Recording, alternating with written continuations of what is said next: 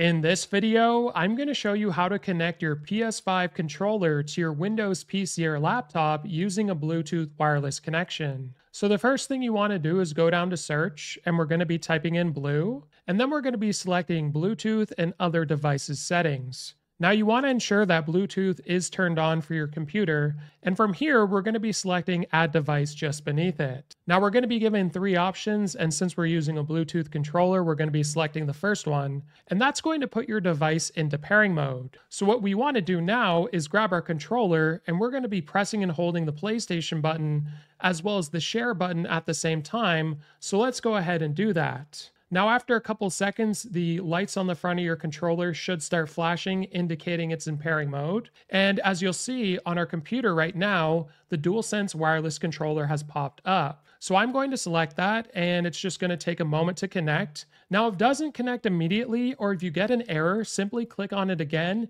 because sometimes it can be a little bit finicky. So now that it's connected, I'm going to press done. And once you're finished gaming with your PS5 controller, just come back to here and go to the three dots beside DualSense Wireless controller, and you can remove the device that way so you can use it on your PS5 again.